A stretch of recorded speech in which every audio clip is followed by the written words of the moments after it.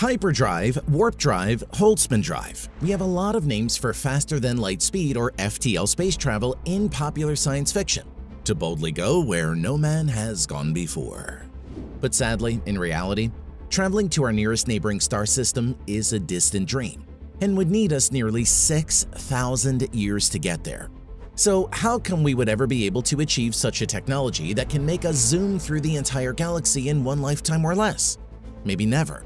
Because we are not supposed to. But why? Welcome to Factnomenal, and let's find out how FTL travel can create time travel and thus paradoxes.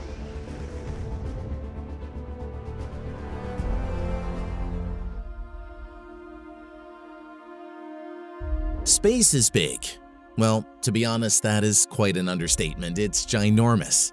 So when an author decides to write about a futuristic swashbuckling adventure in space, they are bound to come up with some sort of faster-than-light communication and travel. Help me, Obi-Wan Kenobi. You're my only hope. If they don't do so, planet hopping would become downright impossible, as their protagonists would be long dead before they can answer the call of distress on the nearest star system. However, faster-than-light communication of travel breaks something very fundamental about physics. Something that is often ignored by sci-fi and difficult for non-physicists to understand. If you allow faster-than-light travel and communication, then you break causality. And when causality breaks, you are allowing time travel. In a nutshell, the universe is asking us to choose two of these three: relativity, causality, and/or FTL. Universe has made its choice already for us by picking relativity and causality. This is why it is on us to find a way to travel faster than light. But will we ever succeed? Dr. Stephen Hawking believed that we won't. But before we talk about why Dr. Hawking was such a Debbie Downer, let's try to understand the hand the universe has dealt us. The universe is largely made up of space and time, or space-time, which according to Albert Einstein is a four-dimensional model. If we try to draw these four dimensions in a diagram, well, we can't. It's a two-dimensional screen. We can't even draw three dimensions on it, but that shouldn't stop us from understanding space-time. So let's just suppress all space dimensions and draw the entirety of space as a line.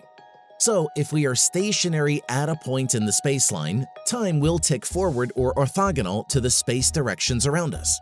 For others, time will also move similarly no matter where they are on the spaceline because of relativity.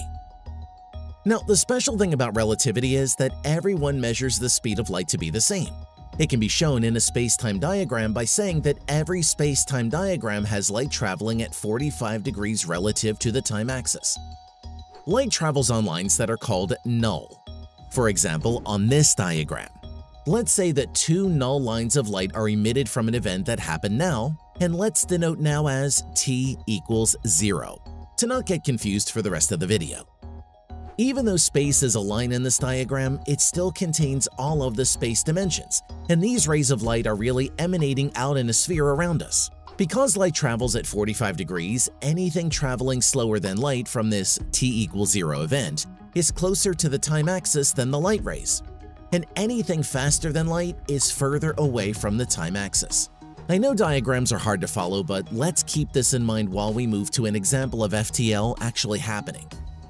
Let's say we on Earth have built an FTL communication device that lets us talk to the inhabitants of the planet Proxima Centauri b 4.25 light-years away. As you remember, where we are on the spaceline and where Proxima Centauri residents would be is relative. So let's make another point for them different from ours. This is because Proxima Centauri is moving at essentially the same velocity as Earth. The differences are small compared to the speed of light. Thus, there are no big relativistic events between our counting of time and the proximal Centaurians.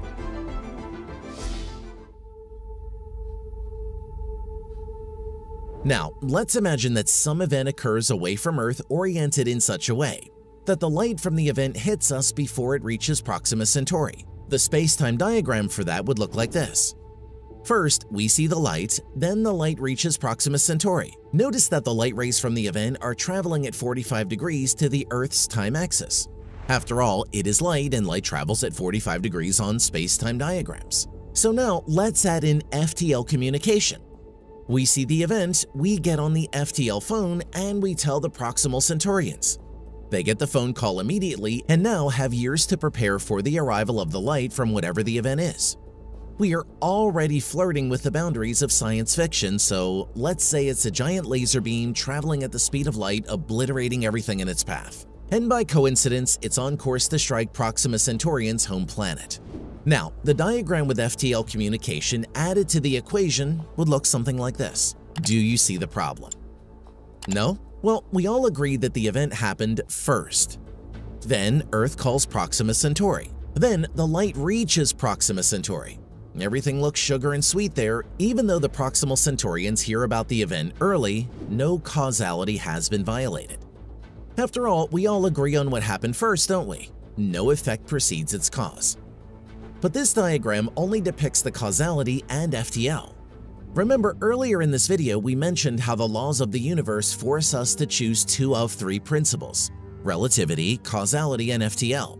And clearly, according to this diagram, we chose causality and FTL. But the universe has already made the choice to stick with causality and relativity. So something's amiss. We need to fix this. The timeline in the diagram only works when everyone is moving in the same frame of reference, like us and Proxima Centauri.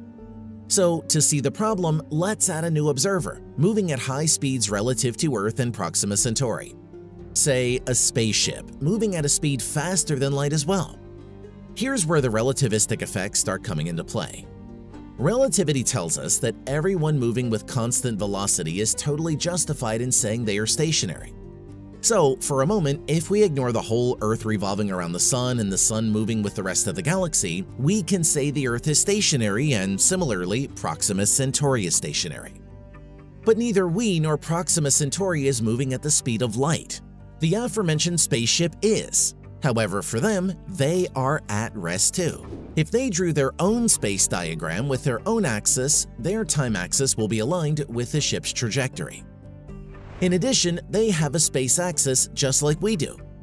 Relativity mixes up space and time, so their space axis would be slanted for us, just like their time axis is skewed. It turns out that the space axis is flipped across the 45-degree null line. This weird mixture of space and time of observers we perceive as moving is a necessary part of relativity. So, what happens now? Let's ask when the spaceship sees the various events in this diagram. To do that, we need to know the lines of constant time for the ship. That's not too hard. Lines of constant time for us are lines in the space-time diagram parallel to the space axis. So it is for the spaceship. Their lines of constant time look like this. Now, let's recall the events we discussed earlier.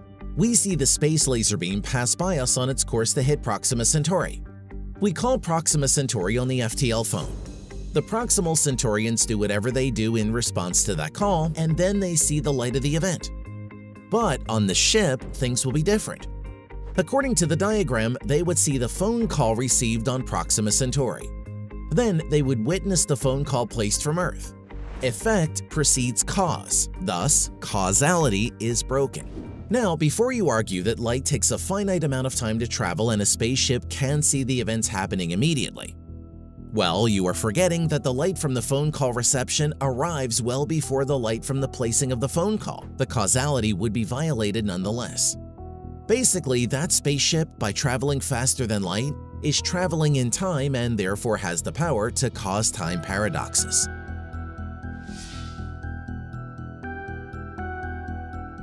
Under relativity, whether certain events occur simultaneously is no longer an absolute thing, but a relative one. In this fascinating animation, if B is stationary, then events A, B, and C all happen simultaneously. However, if B is moving towards C, B's plane of simultaneity slopes upward, leaving C in its past. On the other hand, if B is moving toward A, C is now its future. This is why the spaceship in our little hypothesis witnesses the event of Proxima Centaurians receiving the warning call before the Earth makes the call. Now, they have information that can be used to alter the course of events. They can intercept the call when Earth makes it or interrupt Earth from making the call in the first place. This will not only break time but may break the entire universe.